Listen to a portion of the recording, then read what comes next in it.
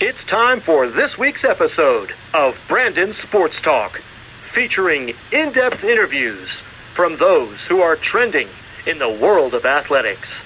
And now, here's the host of Brandon Sports Talk, Brandon Pate.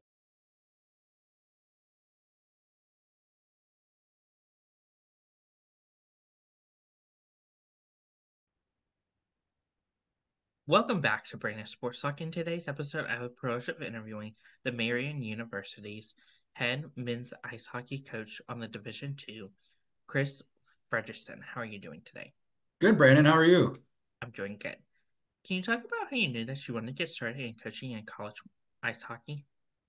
It just kind of came out of the blue one time. I was actually working landscaping as a summer job, right after college, and didn't really have a steady job. And then Jason Bartelt, who was the athletic director at the time at Marian, reached out to me because he knew I was in the area. And I'd say that was probably August when school started about 3 weeks later. And he asked me if I wanted to take the position. And being an alumni at Marian, I absolutely wanted to take it. What was that experience like for you playing at Marian as a collegiate ice hockey player? Best 4 years of my life.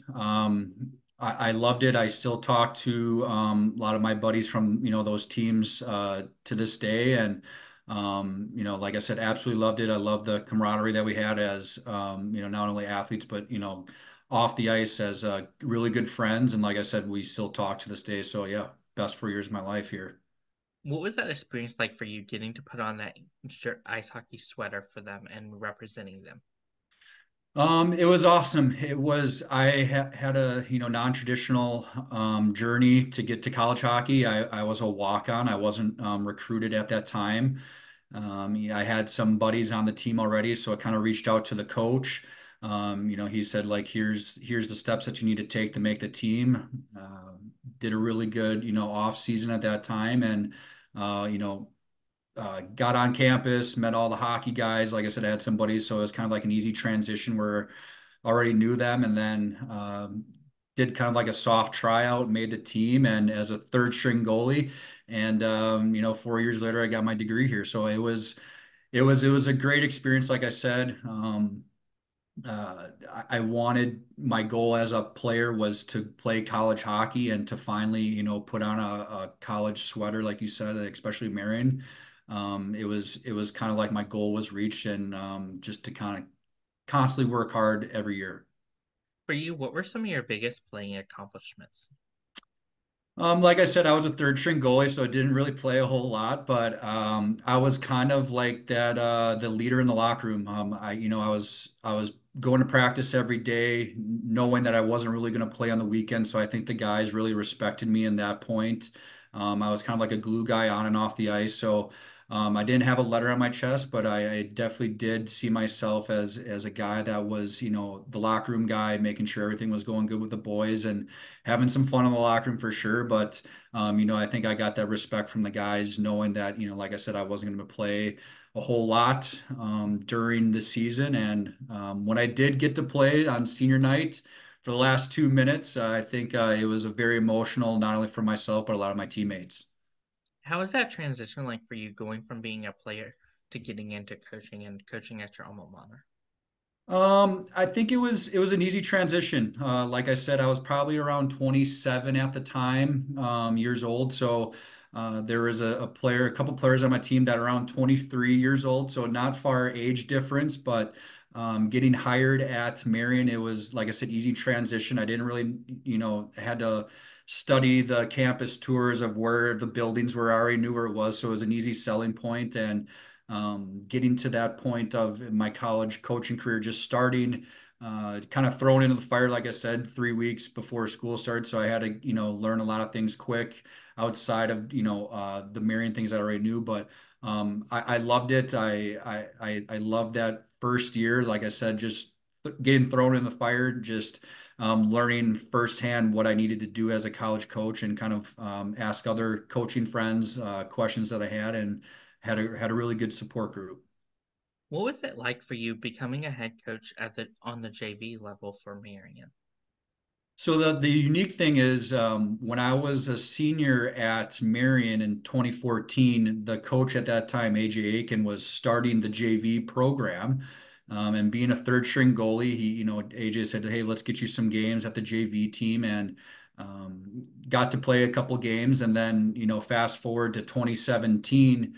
I'm the second coach ever hired as a full-time coach, and kind of coming back, like I said, as my alma mater, but also a team that I played on. So a lot of guys didn't know that, and kind of showed the experience I had there. It was such a good experience for me, and that's kind of the big thing that I harp on my guys now. It's all about the experience. It's Yeah, wins and losses are great, but in the long run, it's how great of a college experience you had. For you, what was that feeling like getting to step onto that ice that you played on, but now as a coach? It was unique. It was cool.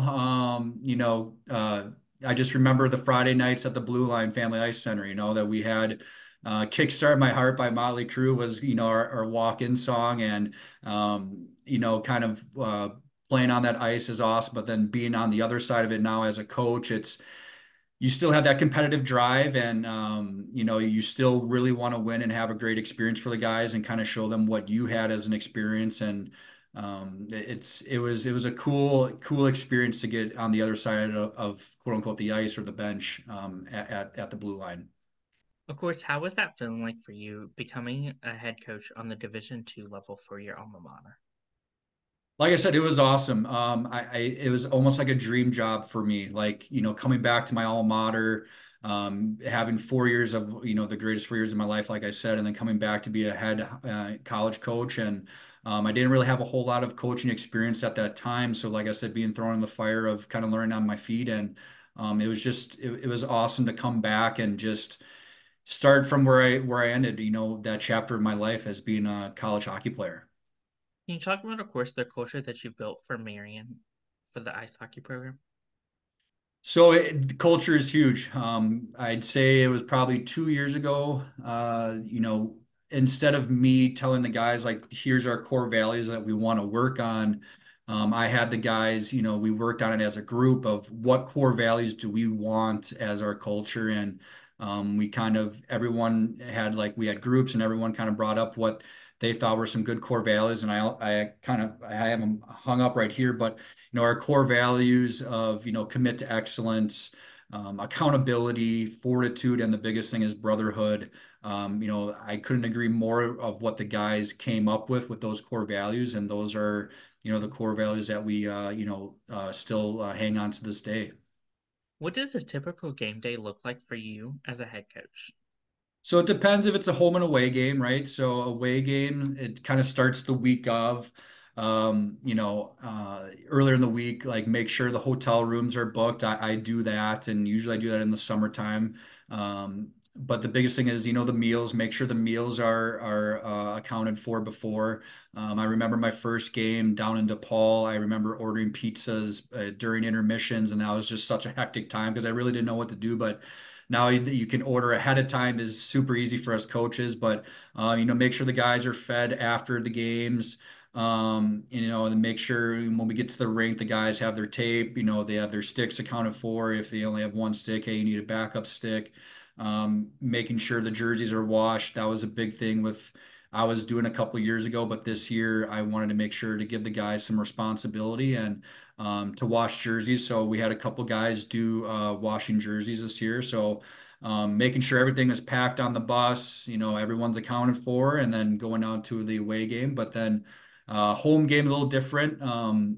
Social media, and I do the social media as well. So, doing a game day post. And then it's kind of easier, with the home games. So I usually get there 2 hours beforehand to make sure everything is good to go for game time. A lot of guys show up 2.5 hours, before game. So the same thing, make sure they got their sticks. Do we got tape? And then, get the jerseys hung up, and then, set the lineup, get the game pucks frozen. A lot of people don't realize that if you have frozen pucks, they don't usually, they stay a little more flat or not bouncing around on the ice more, but make sure those are put in the freezer. And then, kind of just waiting to go meet the head coach when they show up. Introduce yourself if you don't know them already, and make sure like, hey, we're going on at this time for warm up. We'll have a cut with the Zamboni, and then line up, national war or national anthem, and then puck drop, just so they kind of know our protocol. And then it's puck drop. Of course, what does that away game atmosphere look like going away? It's sometimes it's good, sometimes it's intimidating. When we go to say Lindenwood, they're a nationally ranked team every year. It's a very cool atmosphere to play. But a lot of the guys, they know our strength of schedule, and they know that going to Lindenwood, it's always going to be a battle. The past couple of years, Concordia has been really good in our conference. So, the not only do I tell them that it's going to be, a tough matchup, but I think, the returners, kind of tell the freshmen and everyone know that like, hey, this is going to be a tough matchup this weekend for us. But the guys know that, and they're prepared for it every day of practice, and for the games as well. Who are some of the teams in your conference that you compete against each week? So our conference, we're in the Northern Collegiate Hockey League, so we have to play these games against them, and it has been the strength of schedule has been really good with our conference. So like I said, Concordia, they've been past couple of years have been really good. Um, DePaul down in Illinois, they're in our conference, and they're centrally ranked. Marquette down in Milwaukee, and then we have Aurora, and then us. So like we have a really good conference with a really good strength of schedule, and then getting with the other side of it with the non-conference games. We play our Linden Woods. A lot of the times, or every 4 years, we like to go down to Florida Gulf Coast and play them. They're nationally ranked every year. So not only do we have a really conference strength of schedule is really good, but our non-conference is good as well. What is that home game atmosphere like in your arena when you play teams like DePaul? It's intense. So with the family or Fondy Blue Line, we have two rinks. So we have rink A, which is Olympic size sheet, and then we have rink B, which is an NHL size sheet. That's where we play a lot of our games. It's kind of a uh, uh, small feel to it, right? So we do have a good amount of fans that show up. We have some lacrosse guys on our team, and also some of our guys that go play lacrosse. So we get some of the lacrosse guys that come out and get a little bit rowdy for us, which we like. And we usually do have a pretty good home record, and that's kind of like the home ice that we want, right? But we know DePaul, it's always going to be a battle, and Concordia, and then when we have Lindenwood coming up next year, it's always good, and we always get a good crowd, and they definitely get into it for sure. Of course, what is that away atmosphere like when going to teams like Lindenwood? Like I said, it's intimidating, but in the same sense, like the guys, we'd rather have those close battles and tough battles rather than beating teams 11-2 or whatever it is, So I like those as a coach too. It gets you more active in the bench area. But going to Lindenwood, we played two outdoor games this year, one against them and one against Concordia. Like I said, Lindenwood has a really nice setup where they have indoor and an outdoor rink, and it was just like a really good experience for us. But like I said, the boys know when we play Lindenwood, it's intimidating, but like I said, they usually rise to the occasion playing against them. As a head coach, what is it like having a program like a Division 2 program along with having a Division 3 program at the school too? It's good. It's like a feeder system. So usually during the start of school, we have a tryout period. We know what coming in what D2 guys are, but we also want to see how some of the D3 guys did as well for their workouts in the summertime. So we do a tryout, and we've brought up guys, during that tryout period to start the season, and sometimes we've put down some D2 guys down at the D3 level as well. But during the year, there's some we have guys that during the year, like at second semester, that we bring up that how well they're doing out the D3 level. And like we said before the interview, it's kind of like a feeder system, and it's nice to have, and it's a very unique situation that a lot of schools can't really say that they have. What does that recruitment process look like for those prospective student athletes looking to play collegiate ice hockey? Um, Reach out to coaches, I'd say is the biggest thing. I know advisors is another thing that players are having. My thing that a lot of time I tell high school players around the area or even some junior guys, like, how do they want to get looked at? If you're good enough, coaches will find you. So, um, but once again, like be proactive, reach out to coaches, like have a hockey resume set up for yourself already and have some highlight tape, a couple clips. Like it doesn't have to be 20 minutes of you playing hockey, like, show some goals, show some, some D zone coverage stuff, your forecheck. Like a lot of times the players just show like goals and things like that. Yeah, that's great, but we want to see the other side of the puck, the D side of the puck. But like I said, reach out to the coaches, be proactive, and get your name out to coaches is the biggest thing. As a head coach, what do you look at in those prospective student athletes when out on the road recruiting? I'd say the biggest thing is can you skate? You could be a really good goal scorer and all that, but like how are you getting to the puck? Are you a good skater? Do you use your edges really well? And then the biggest thing is how are you with your teammates? I ask coaches like how is this John Doe with his teammates? And if the coach is kind of like, I don't know, like that's kind of a red flag. But a lot of the times it's seeing how good of a teammate they are, watching them on the bench. Are they proactive with their teammates? Are they just kind of by themselves and just, worried about themselves? Like that's a big thing that I'd say a lot of the college coaches, myself, are watching, not only on the ice, but like what they're doing on the bench as well. As a head coach, what is it like seeing your players fall in love with the ice rink that you play in? I think it's awesome. Like I said, I love my time, playing at the blue line, and I think the guys do like it too. I hear from a lot of coaches it's one of the coldest rinks they've ever played in, and I think that comes back to our home ice advantage. But it's a unique place to play, and there's times where we have our Marian showcase where we get to go play on the Olympic size sheet on rink A, but it's always good to have the NHL size sheet too, where a lot of teams play a lot of their games on. Of course, as a head coach, what is it like seeing those freshmen put on that Marian uniform for the first time? I think it's awesome for them. It's cool for them to see for their college visit, their first college visit to Marion, where we go show them the school, then we take them to the rink and show them the jersey and just the different types of jerseys we have. This year we got a third jersey that was donated to us, so that's kind of part of the recruiting plan. But there's times where the parents are with them. They're like, hey, like, can I put on a jersey and take a picture? I'm like, yeah, absolutely. Like this is a goal for you to get to this level like it was for me myself to play college hockey. And it puts me back, when I was their age of just like it was a great accomplishment to finally get that college jersey on. What's it like seeing those seniors put that jersey on for the last time? It's emotional.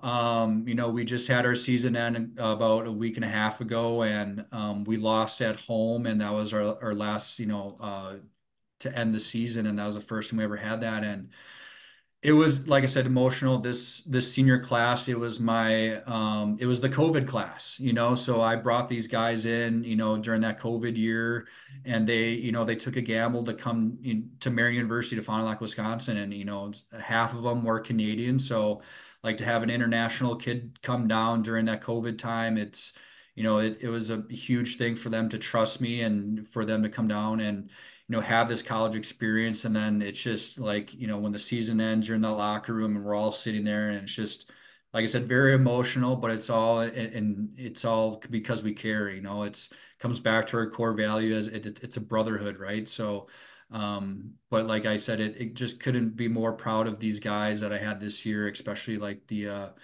hurdles that they had to do for that COVID year. As a head coach, what is it like seeing those players achieve those big milestones in their career, like the first goal score? It's awesome. It's one of those things where like when I was brought in, like I wanted to make sure like let's grab that puck if their first goal score in the ACHA for Marion or like their first win as a goalie. Like the guys are really good at grabbing that puck. They'll come down the line of the goal celebration. They'll throw me the puck and I'll grab it. And then, at the end of the game, put some tape around it. And I always, first ACHA goal or if it's a win for a goalie, like I said, put the date on, what was the score, just so they can kind of keep that in there for a keepsake and just remember like the time or the date they scored and if it was a win or a loss, just so they can kind of have that, and keep that for them. Of course, as a head coach, what is it like seeing those players go on and achieve great things in their professional career, whether it's going into the NHL or the ACHL? It's awesome to see them, finally, get their degree at Marian because, hockey's going to end at some point for them. And I tell them it's always good to lean back on their education and their major that or their degree that they got at Marian and still talk to a good fair amount of alumni and, making sure that everything's going fine with them. And they reach out to me to see how the guys are doing. So it's always good, to keep in touch with the alumni and, getting jobs that they went to school for 4 years for, and it's an awesome feeling as a coach, to see that experience pay off for them. What's it like as a head coach seeing those players go on and achieve great things in their coaching career?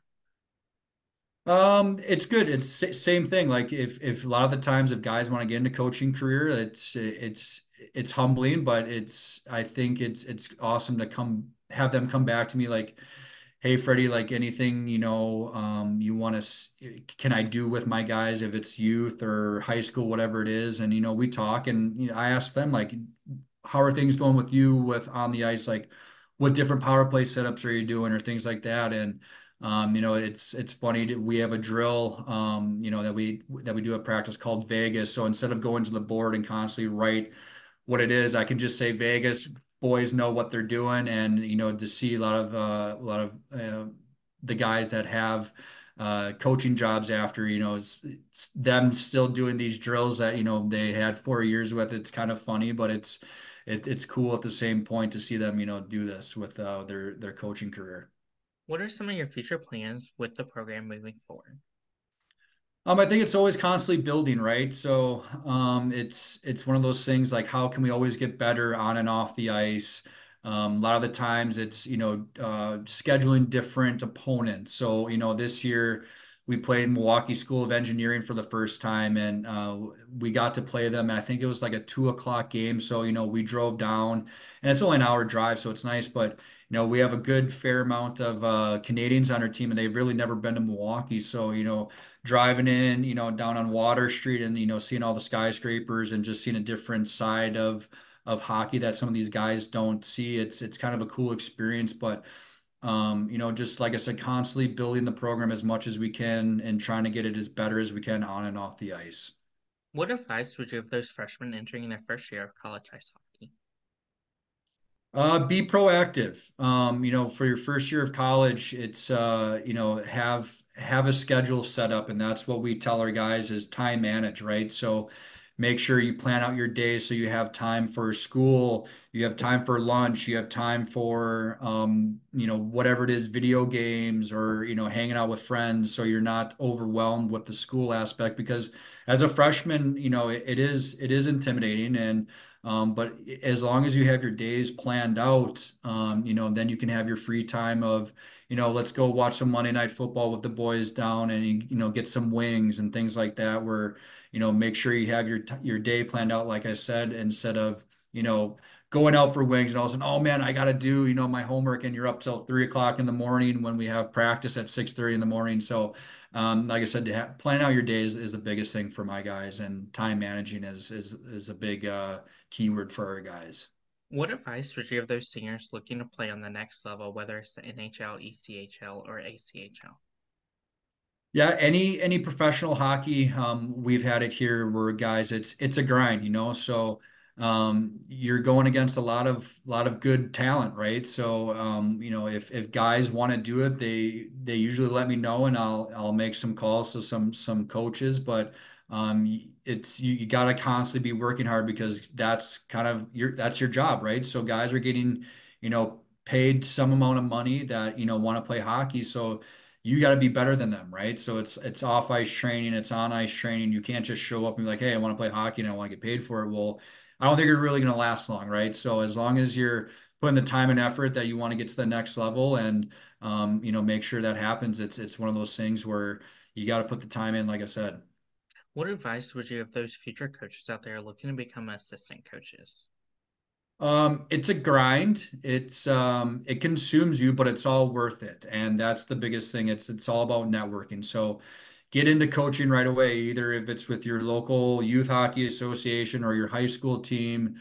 That's what I did when I first started. I got with my JV high school team, and I was like the second assistant, and I loved it. I really didn't get paid a whole lot, but just being with those guys and hanging out with them is like this is kind of what I want to do. So, reach out to your old coaches and see what they're doing, or if they have any, ideas of where you can get on board, with coaching, whatever it is. And then you build those friendships, and hopefully it gets you to your point where you want to in your coaching career. What advice would you give those coaches looking to coach at their alma mater like you have? Keep tabs, see what they're doing. Like I kind of knew the coach here, and uh, when I got the call, I was like, he's leaving, yeah, for sure. Like I want to take it. So some things they just pop up out of nowhere, right? So you can kind of keep tabs, but be a good alumni. We have a really good alumni group here at Marian for whatever program it is. So keep tabs with whoever, and always keep an eye on whatever program it is that interests you, or whatever that you played with. What advice would you give those head coaches looking to build their own program and build their own legacy? It's not going to be built in year one. That's the biggest thing. When I came in, I had a good group of guys. Um, that built something already, but it took a couple years, and after a couple recruiting classes, it kind of it got to a point where it was very manageable. You let the guys kind of run the locker room, excuse me. I remember after my first year coaching, we lost to Lindenwood in the regional finals, and I remember our captain at the time, Danny Rowe, we're driving back to Fondy, and he's just like, "Coach, like, just get us guys." We had like 15 guys on the bench, like very, very low amount of guys. And, that next year I brought in 8 guys in our recruiting class, and it kind of, boosted not only our type of play, but, just the type of program that we wanted to build. So, like I said, Rome wasn't built in year one, so it takes a couple of years, but it's a long grinding process it's worth it at the end for sure. That's great advice. Where can my listeners find you at on social media along with the program app? So we have a Facebook page. I believe it's called Marian ACHA Division or D2 on Facebook and Instagram. And I believe we just had a TikTok built this year, so I believe it's under the same account, Marian ACHA D2. So come check us out, and yeah. Thank you again, Coach Chris Frederickson, for your interview, and best of luck in your future at Marian as the head men's Division II ice hockey coach. Thanks, Brandon. You can find Brandon Sports Talk on Instagram at Brandon Sports Talk, Twitter at Talk_Brandon, and you can find me on YouTube at Brandon Sports Talk. Don't forget to like, comment, and subscribe. Thank you again, Coach Chris, for your interview, and best luck in your future. You've been watching Brandon Sports Talk. Please feel free to like, share, and subscribe to Brandon Sports Talk on social media and on YouTube.